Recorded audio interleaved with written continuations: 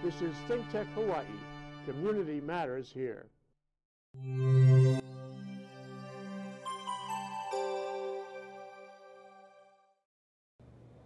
Okay, welcome back to ThinkTech and to Opera in Hawaii on ThinkTech. I'm your host, Jay Fidel. Our show today is called "The Magic of Producing an Opera." Wow, ever think about that? We're going to talk with a producer, an actual producer, Rob Reynolds, and my co-host, as before, is Lynn Johnson, and we're gonna find out exactly what it means to produce an opera. Well, produce, direct, make it happen. This is so important. Nobody knows about this. It's like a big secret. Lynn, welcome to the show. Thank you. Glad to be here again. Rob, welcome to you to the show. Thank you. Happy to be here. So let's talk about you first. You joined the company. You're Yes. now a producer, director, as the case may be. We're going to find out exactly what you do down there. Where did you come from? What is your background in opera? I've been working in opera for 30 years or so. I started out... You must have started out when you were 6 or something. Not quite. I started out just doing drafting for Seattle Opera and worked my way up to higher positions of responsibility, and eventually was associate technical director and was responsible for making sure all the physical aspects of the show got on stage correctly.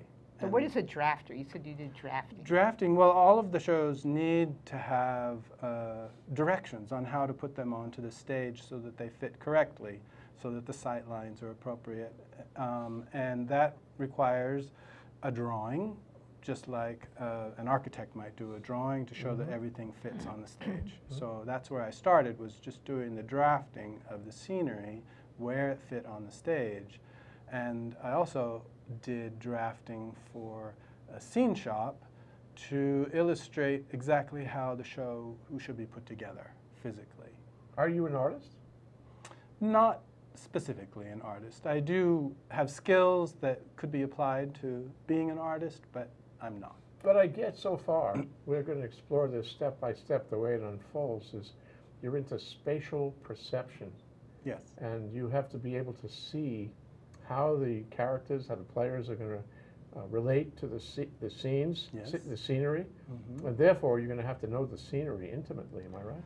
Yes. I have to understand how the scenery is going to fit into the space, and then how we're going to surround the scenery appropriately so that it looks neat, it looks clean, and the audience can focus on the story that the scenery supports.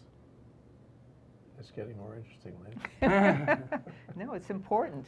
And I think I think this is one of the exciting things about opera, is that it's not only beautiful music with the voices and with the instruments, but it's a very compelling visual experience. And we've had the experience of the curtain goes up and the audience beholds the stage and breaks into applause because it just takes their breath away. Yes, it does, every time. And so you're part of that visual experience, which is to me, a very important part of opera. Well, we should take a moment and talk to you about how this has changed, even in your 30 years.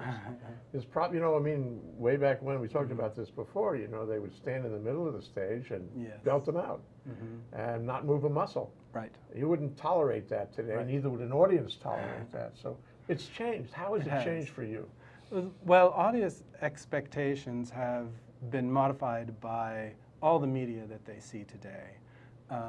So going to the opera, in a sense, is a little bit of a step back in terms of the experience that you're going to see. You're seeing a 18th century, 19th century art form that we have brought to today. So some shows are going to bring elements of today's aesthetic to it. They're going to bring projections, or they're going to, have microphones or something.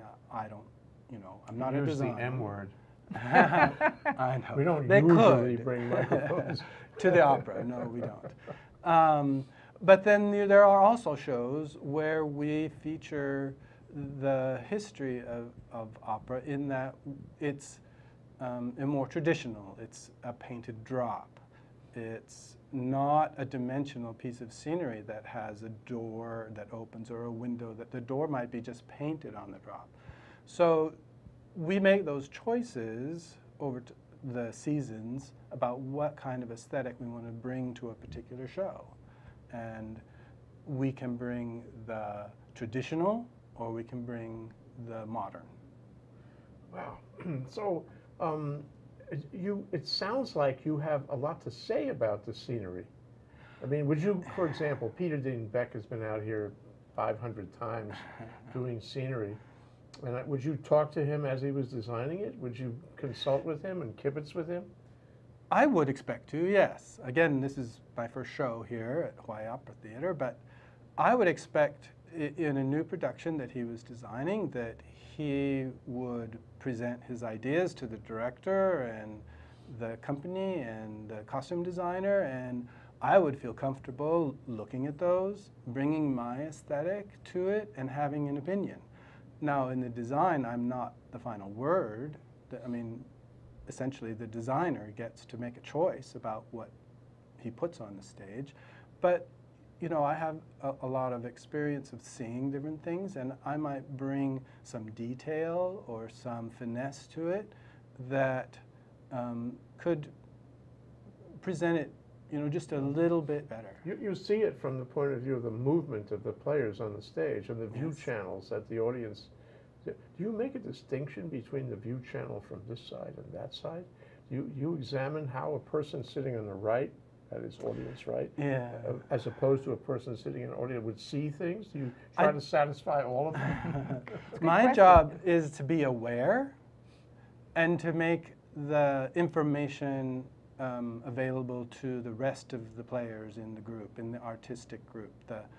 If there's an artistic director, the scenic director, the designer, the costume designer, so that I can say, you know, in this particular moment, and the director, I mean, that's a big part of this, that I can say, I'm seeing over here from audience left that there's a moment here that might be hidden by a piece of scenery, so that I can point that out.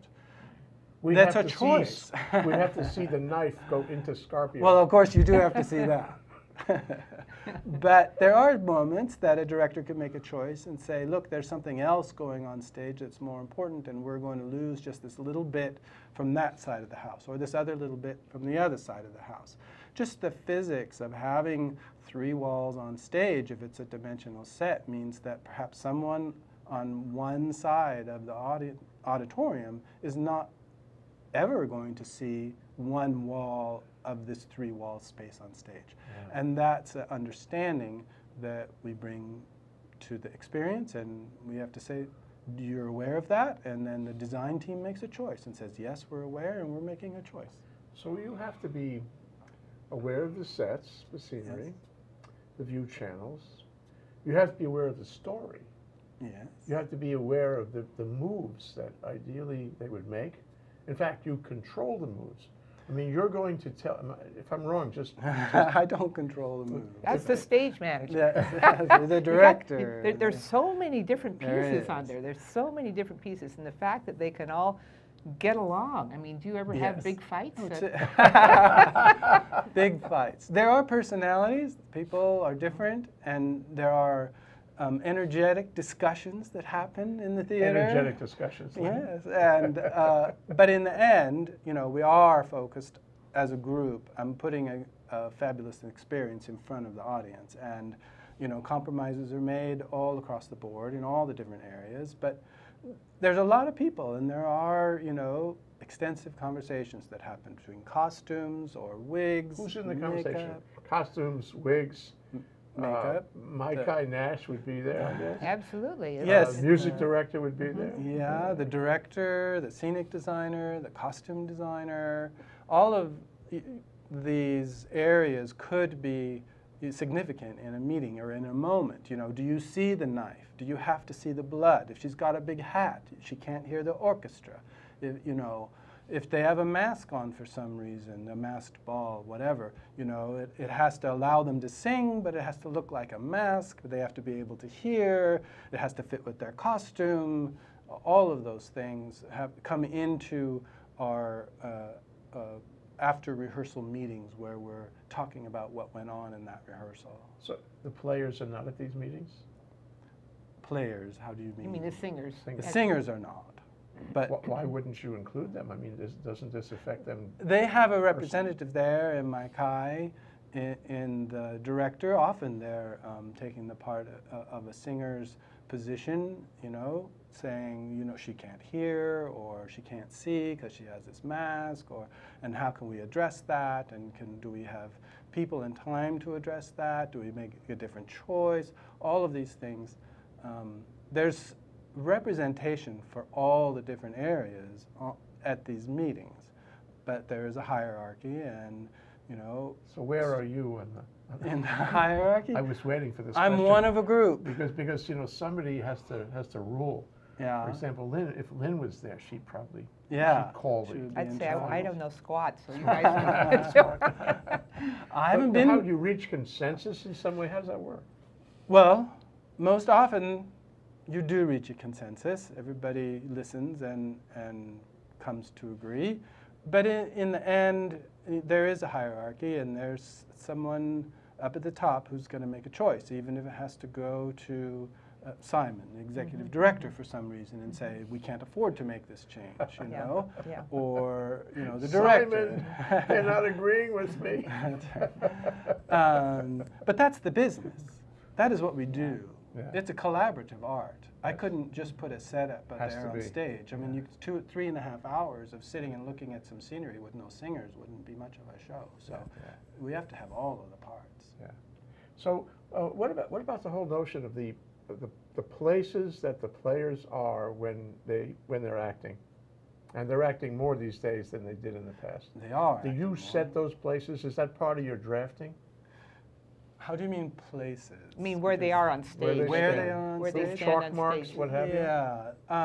The director makes those choices. And then as they work through in rehearsal, on the rehearsal hall, it develops a bit, it changes a bit, and then as they get into the theater and they discover, oh, they're too close to a wall, so they move, or there's a table in the way, so let's either move the singer or the table, and all of that little detail stuff gets worked on in real time in a rehearsal on stage, and those adjustments are made. I don't have much control. I sort of supervise people who support it. So if the singer needs a spike on the stage, you know, the stage manager, a spike is a mark on the floor where you need to stand or where a chair needs to be. You heard it here on ThinkTech.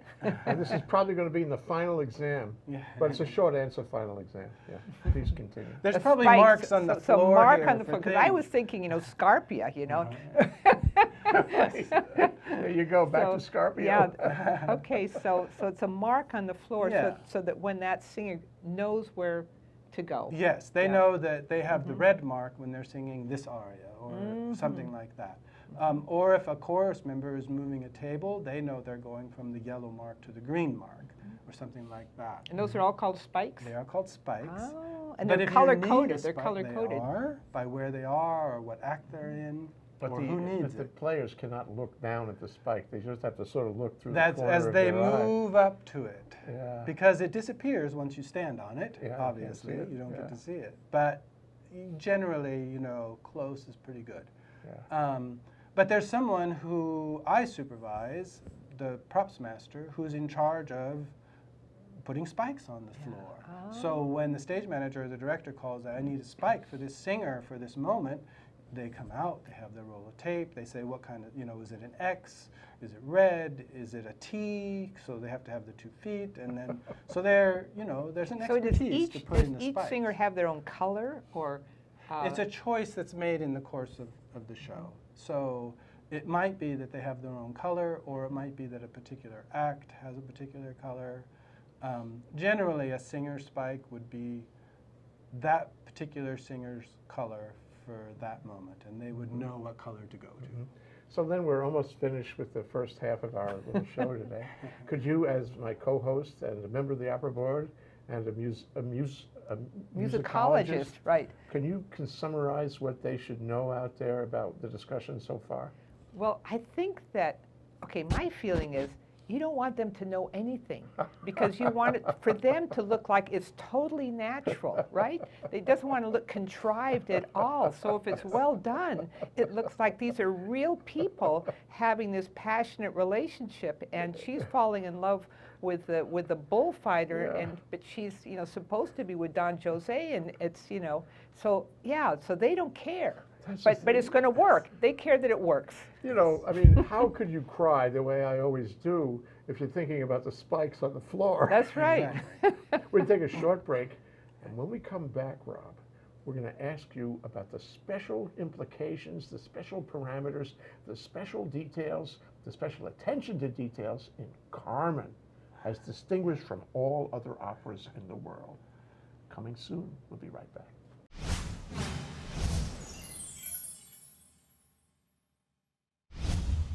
My friend, Mother, what big eyes you have. She said, all the better to see you with, my dear. That's the wolf. What are you doing? Okay, push. Research says reading from birth accelerates the baby's brain development. And you're doing that now? Oh, yeah, this is the starting line. Push. When this is over, you're dead. Read aloud 15 minutes. Every child, every parent, every day.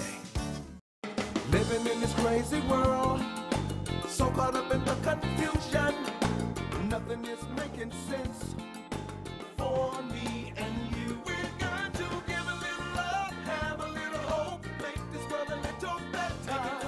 Try a little more, harder than before, let's do what we can. Aloha, welcome to Hawaii. This is Prince Dykes, your host of the Prince of Investing, coming to you guys each and every Tuesday at 11 a.m. right here on ThinkTech Hawaii. Don't forget to come by and check out some of the great information on stocks, investing, your money, all the other great stuff, and I'll be your host. See you Tuesday.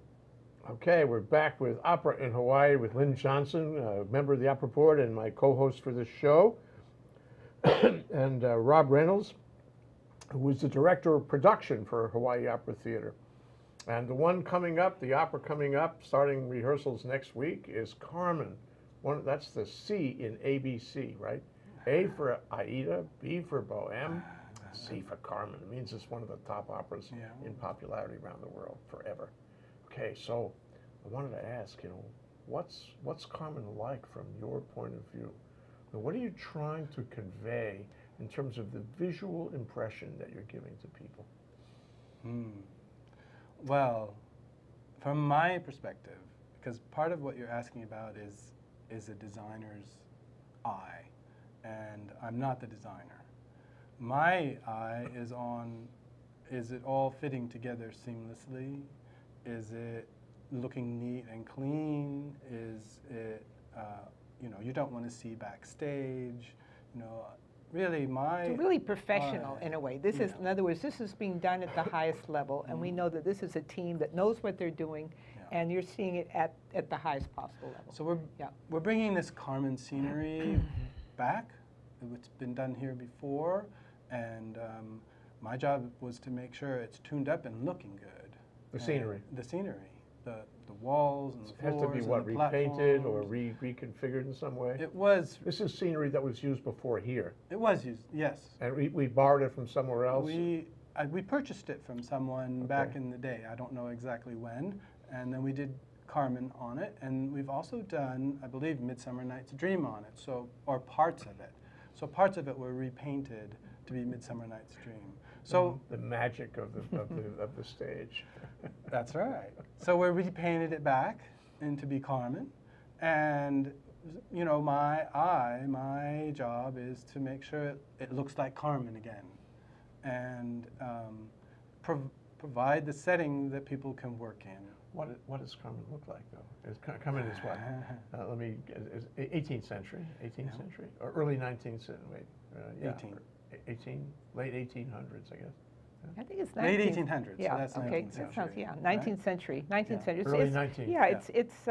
It's based on a novel, and about this woman named Carmen, and she's a tough cookie. She's a very tough cookie, and so it takes place in Spain, right? And she's a gypsy, and it takes she place, likes so. in several different locations, and part of the challenge is to provide those locations or suggestions of those locations in a way that allows the audience to understand you're moving to a different place, but without changing all of the scenery. So there were choices made by the designer in what exactly is lit and what is being featured in order to try and present the idea that you're in a particular place. You're also coordinating the lighting then.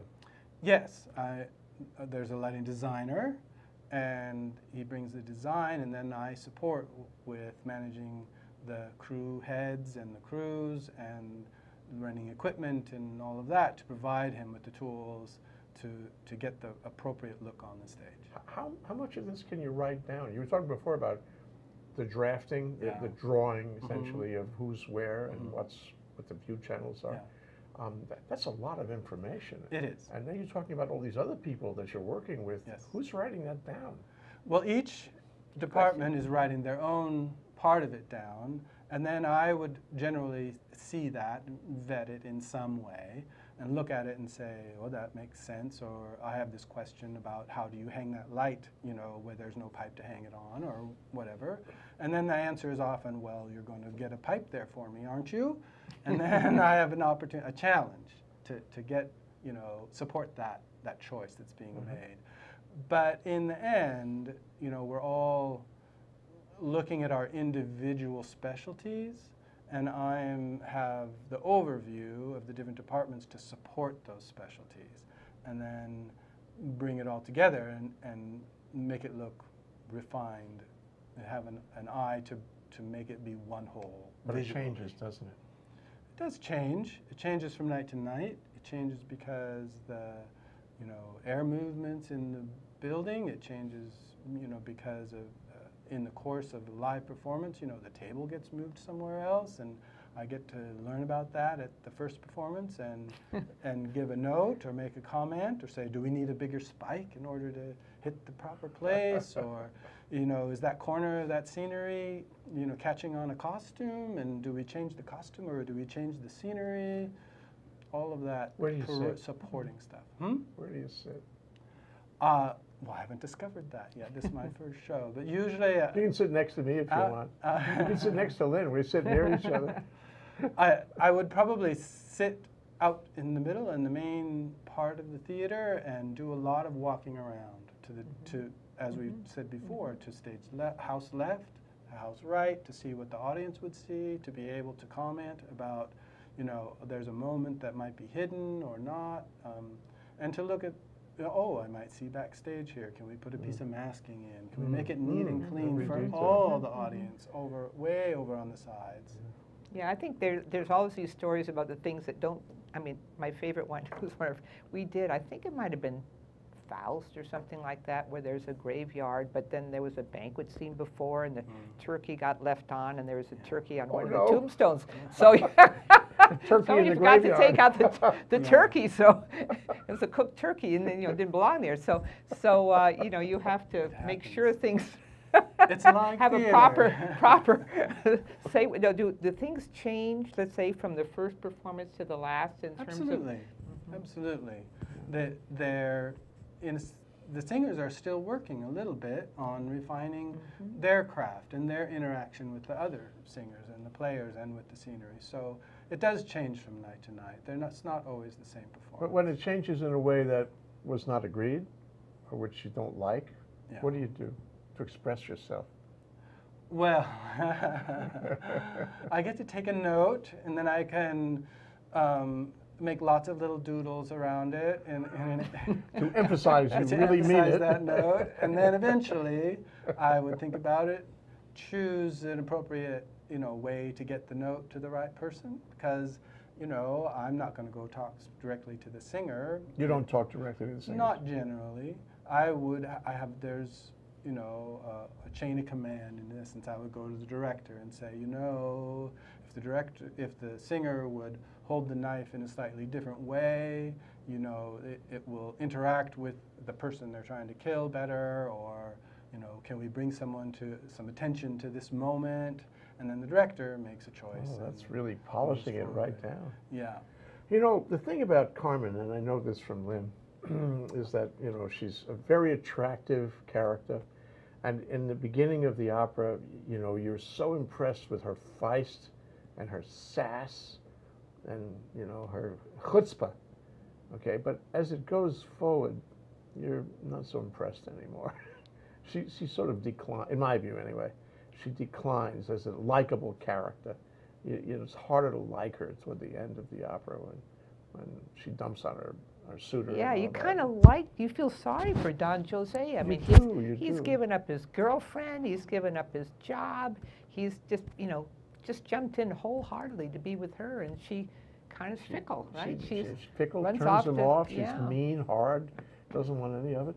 And so, you know, at the beginning, I mean, I think it's okay to, for me anyway, it's okay to feel, you know, she's a romantic object, you know, she's beautiful and she's, you know, she's got a certain special quality to her. At the end, maybe not so.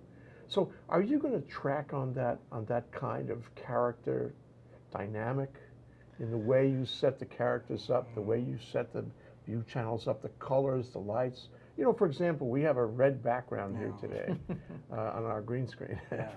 And, you know, and that is Carmen. Carmen is red. Yeah. But maybe later Carmen is not so red. Maybe Carmen is darker somehow. Well, you know, it's not exactly something I'm going to be involved directly with. Again, I'm going to support the people who have those important opinions.